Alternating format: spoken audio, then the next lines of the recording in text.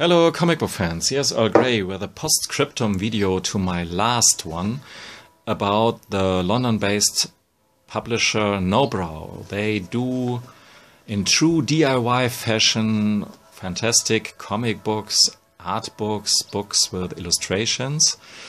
And DIY in their case, it simply means doing the stuff how you really want them to be and to look. The best paper and fantastic printing techniques. Look at the shiny, shimmery things that are going on, for an example, in this book here.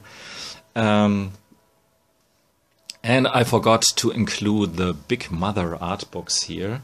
This is number 4, this is number 2 and 3 with the art from Riikka Sormunen, and all 3 of them, number 1 is out of print. Not so sure about these 2.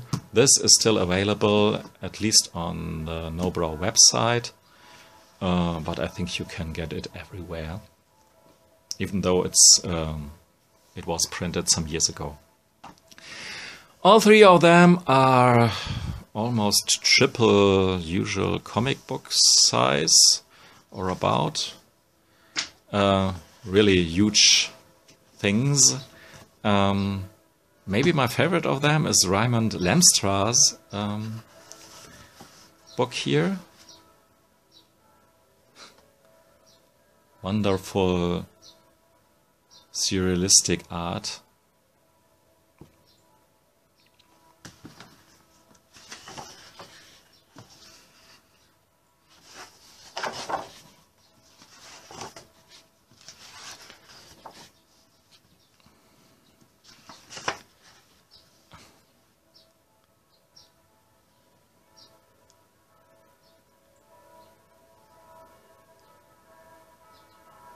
I actually have restarted my video to avoid the church bells that are ringing in the background, but I don't know, they won't stop ring the bells today.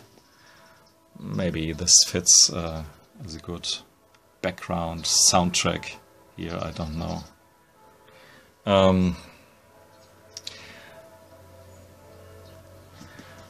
This really is wonderful, even though these books don't have that much of a page count here. Every page and double page is a joy to look at. Maybe my favorite 2 pages are these 2 here. It seems that the original art was a lot smaller than the book here and was blown up to make an impression, and making an impression it sure does, at least for me. This pair here really cracks me up. Yeah, wonderful book. Same goes for the other 2 of them. Riikka Sormunen has a thing for these jaded ladies. Art Deco style, very decorative, a bit morbid, because hey, let's see what's this monkey on her back and what she's reading right there.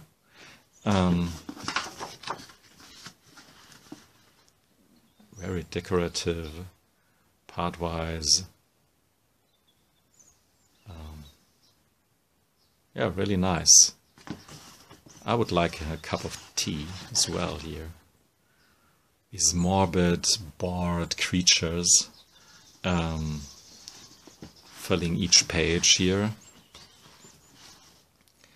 And there's really a dark undertone to it. Look at this dollhouse here, which is a bit too detailed to be a mere toy, and the whole background setting.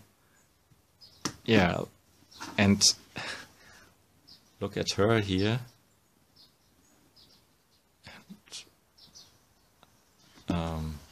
It's a bit, it's not just nice, it's a bit dark and playing around with these tropes of sexiness and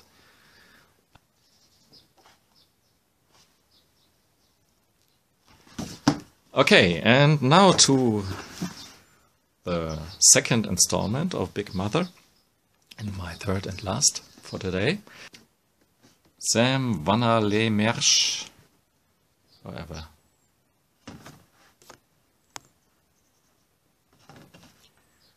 These are more these Where's Waldo style pictures.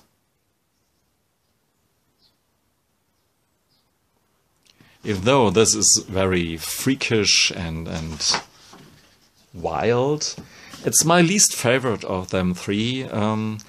Maybe just for the reason that some pages are split between these different pictures here. It really doesn't make this advantage of the format. Yeah. On the other hand, you get 4 drawings instead of just 1. Each double page spread.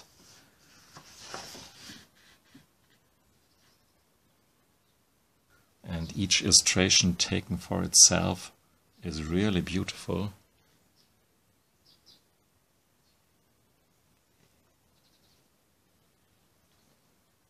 But I'm not so sure about this presentation that where you have them edge to edge on this double page here.